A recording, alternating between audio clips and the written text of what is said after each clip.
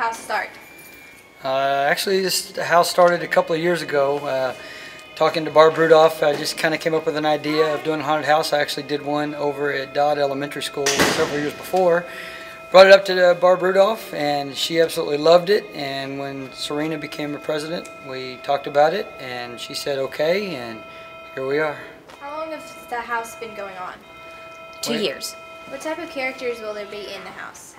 We've got all kinds of characters. We've got some big, tall guys. We have animals eating humans. We have psychos. Yes, we have zombies. We've got a lot of scary stuff coming in this haunted house. This isn't your typical mommy's haunted house.